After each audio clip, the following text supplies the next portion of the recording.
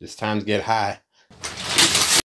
Okay, so my girlfriend wanted to be bougie. I've never heard of this. I don't know what it is, but it's a smart spa shower system. It's got Bluetooth. I'm guessing it takes or it keeps track of how much water you use and energy wise. But it also comes with this like infusion thing that she bought separately.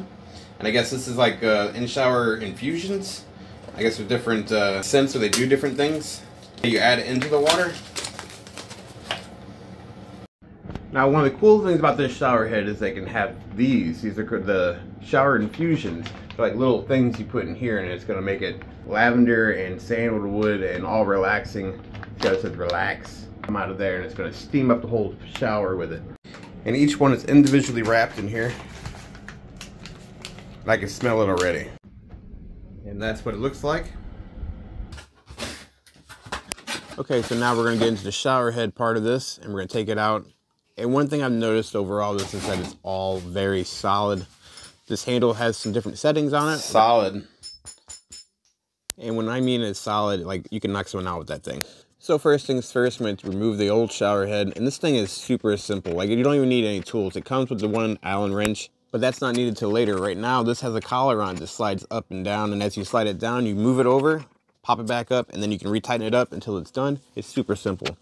Then we're going to go in here, we're going to put the wand onto the hose and put the other end of the hose into the infuser, and the infusion part into the bottom of the shower head.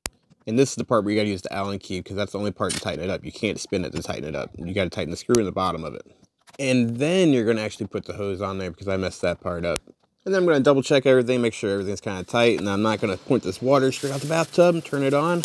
This shower head has a little slider on it that you can adjust from a fine mist, or you can have it be like a strong spray. And you can adjust it anywhere in between. You can put that little switch anywhere. Then you're gonna come up here, you're just gonna turn this out, put it in, and then put it back on there. Gonna turn the water on, and you can see it's just gonna go and fill up with water real quick. And then it's gonna be coming out your sprayer. And like I said, these wrappers are 100% disposable with water. You just throw it in the bottom of the tub and it's just gonna wash away. Nice and simple, super clean, super easy. Now we're gonna download the app, and as you can see, it is meant to save water. It saved 3.5 million gallons of water so far.